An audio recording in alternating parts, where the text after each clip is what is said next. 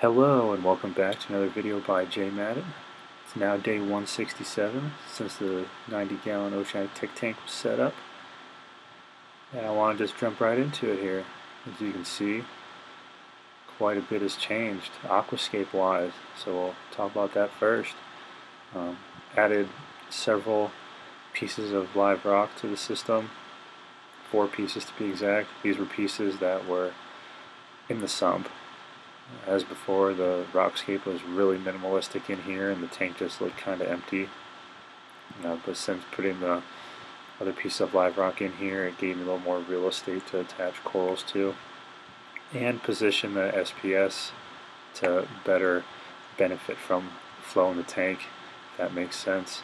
Since doing so, there's been quite a lot of growth taken off. Tricolor Veleta there on the left. Just the red money cap is just going nuts. Volley Green Slimer has just been branching like crazy. Just all the acros, all SPS have taken off.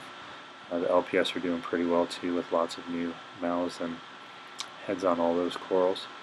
Right here is one of the new additions. This is a nasotang, really small, about 2.5, maybe 3 inches.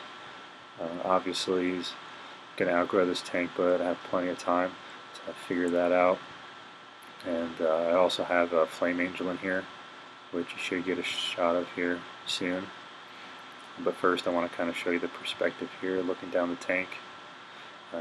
Bubble tip anemones are doing awesome. I have 7 of them now.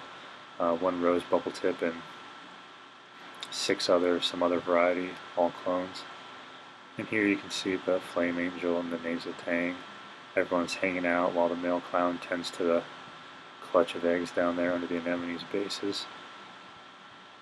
Nasotang likes to follow you around the tank, comes right up to the surface of the water to feed.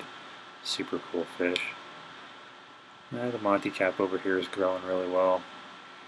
But the main reason why I wanted to make this video is because I have some big changes that are going to be happening to the tank. I should have a video out soon. I won't keep you guys waiting as long as you had to wait for this video, but those changes are going to be for the better for sure. So stay tuned. Many more videos still to come. Thanks for watching. Enjoy your tanks, and happy reefing.